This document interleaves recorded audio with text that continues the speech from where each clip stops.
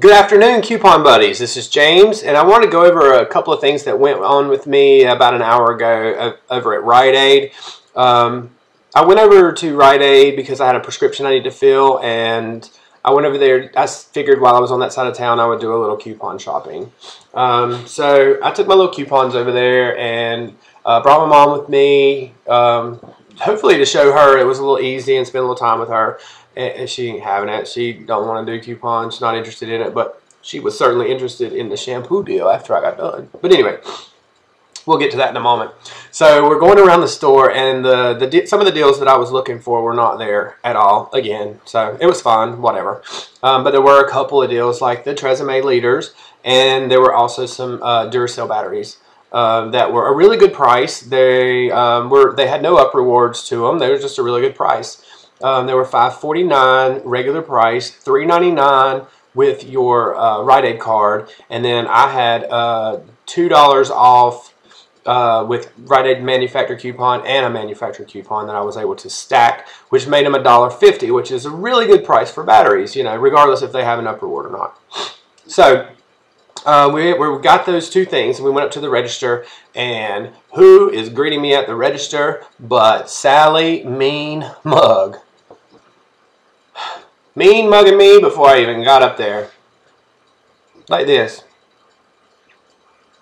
That's how she looked at me. Does that seem inviting to you? So I thought, here we go. So we get up there, and Mean Mug, she's ringing the stuff in, and I'm like, yeah, I brought my mom with me, you know, I'm trying to show her how to coupon, and, you know, try to, you know, have a little fun today, and she's like, that's nice. So, on with the transaction. Mean Mug decides to tell me that I have gotten the wrong battery. So one of the coupons won't ring up. I've gotten the wrong battery, and I've gotten the copper top, and it should be the Quantum. No problem. Go over. I said, I'll just go over there, I'll get them, I'll get the right kind, and we'll just continue on, right? So I get the right kind, I bring it back, she rings it in, and I look down at the total, and I thought, well, this total is a little high. And so I say, this total is a little high to her. And I said, you know, do you have a printout so I can look and see? Because, you know, with all the coupons and the discounts and this blah, blah, blah, blah, I knew it was too high. I knew it was. So she brings out the slip of paper, and we both look down on it, and I noticed that both the batteries are still on there. I think. See, this is on the pre-printout. So they can print it out before they finish the entire transaction to avoid situations like what happened. I look down and I say, it looks like you didn't take the other batteries off that you'd already rang in. No. I took those batteries off. Okay. I believed her. I mean, I don't work there. She does. She knows what she did. She knows what she's doing, I assume. So, I still look down and I'm thinking in my head, I need to add this up. I need to add this up. And lo and behold, what do you think is behind me? I'll give you one guess. People. 2 or 3 people. Out of nowhere, literally, I drove in. I was the only car in the parking lot. The only one. I go in. I'm only in there for 5-10 minutes because it doesn't take that long to grab 1 or 2 things. 5 or 10 minutes, and I come up there to ring out, and there are 3 people behind me. Why does this keep happening to me? Does this happen to you? You gotta tell me in the comments. Please tell me that it's happened to you too. Because it's very frustrating. The reason why it's frustrating is because you're trying to get this transaction absolutely correct, okay? It is, as a couponer, it is important that everything is correct and everything is accounted for and every coupon is accounted for. Otherwise, the system doesn't work. Why are all these people behind me? Just hanging out, waiting. It's almost like the Mean Mug lady called her friends and said, please come over here and hang out behind him so we can make him real nervous. So he won't add this up. People behind me. Anyway. So I decided, because of people behind me and because of who? Mean Mug, decided not to add it up right there, and I should have. Okay? Partially my fault, partially her fault. So I decided not to ring it up, and I was using my Up Rewards to pay for it. Now, everybody knows that your Up Rewards are there as a certain type of money, so you trade it in. You know, it's like an exchange rate. You trade in the $5 Up Rewards, and you get something that has a $5 Up Reward with it. And then that's how you get it for free. That is how couponing works. That's how couponers work.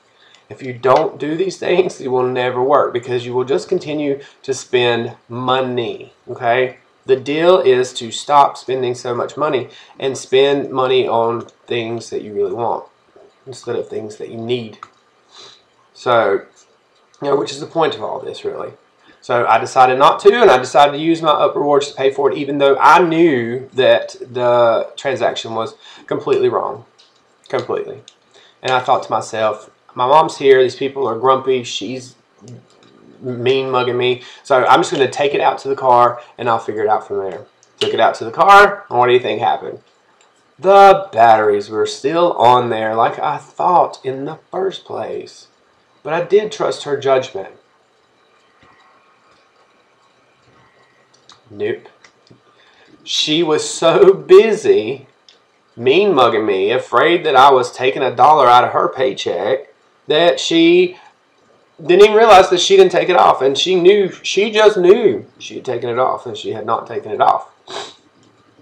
So I sat out there with my mom. I said, I'll be back in 1 second. Because I can forego $1 or $2 here and there, you know, if things go wrong, whatever. I was going to have a little conversation with her because she was already mean and not very nice and not giving good customer service. And so she needed to realize that she did something wrong. And this was her fault. So I went back inside and I said, hi, I know you don't want to see me again, but you messed up my order. You kind of left the batteries on there after I told you that they were still on there. And she looks at it and all of a sudden, she gets a little more excited and a little more happy. Oh my gosh, look at that. I did not take those batteries off. I said, no, you didn't, did you? I'm still trying to be nice because, you know, I preach nice to these couponers. I preach being nice. But this one had me right upset. And I was going to get her together. Because she needs to learn to treat people with respect. It doesn't matter if they are spending a nickel or they spending $50. She needs to treat them all equally the same. Okay? So she upset me. And so I decided, you know, that was enough of that. I got my money back. The exchange rate is awful now because now I have cash. And I'm sorry that I had to rant a little bit. But I don't want this to happen to you. So pay attention, and I'll see you again soon. Bye.